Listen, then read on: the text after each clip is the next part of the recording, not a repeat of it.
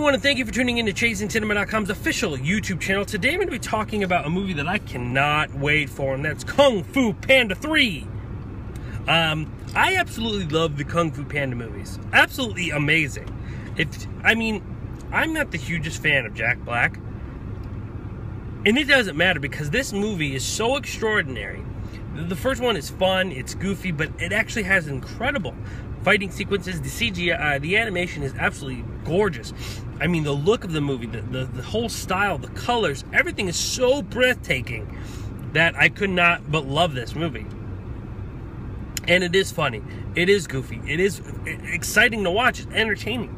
Then the sequel comes out, and that movie's just as good, if not better. I mean, we have really complex characters. We have characters accepting the fact that they are going to die. I mean, incredible. Spoiler alert, real quick. I mean, when Gary Oldman's character literally accepts death, it's just, what? This is a kid's movie? I mean, it is really great, really amazing, very, very well. I cannot describe to you this style. The colors used, the sequences of action, just overall amazing. And I honestly don't care what anyone has to say. Those two movies are phenomenal, and I will go to those. I will bat for those movies to the grave.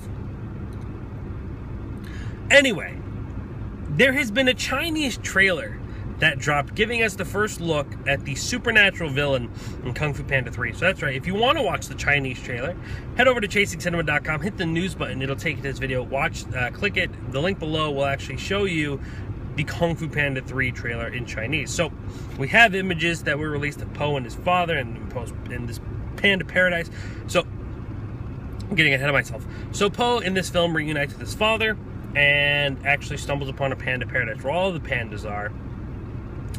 And during all this time, a supernatural villain named Kai is actually going around taking out all of the Kung Fu masters. So Po must train this village of pandas to be Kung Fu masters to take on the supernatural villain.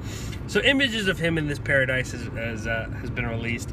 Images of the supervillain Kai, which looks kind of like a huge elk-type creature, has been released. And now we have the Chinese trailer, which shows you amazing visuals, but you don't really know what they're saying, obviously, unless you speak Chinese, which is totally cool. Feel free to translate it for us in the comment section. I'd love to know what they're talking about. But visuals look amazing, just like I absolutely loved in the first two movies, so I'm excited. But also means that we're going to get our trailer very, very shortly. This movie's set to release January 29th, 2016. Guys, let me know how you feel about this trailer and the images released. Let me know down here in the comment sections below. Also, make sure to like and share this video with all of your friends. Also, follow me and Chasing Cinema social media websites down here in the description box. But above all, hit the subscribe button, guys, because each day, 5 times a day, we're constantly uploading to this YouTube channel. Movie news, casting details, trailer reviews. Today we're talking about the Kindergarten Cop remake. We're talking about London Has Fallen. We're talking about Amy Poehler and Will Ferrell teaming up, and much, much more. Hit the subscribe button, guys. Thank you so much for watching. My name is Jake Toronto. Please continue chasing cinema.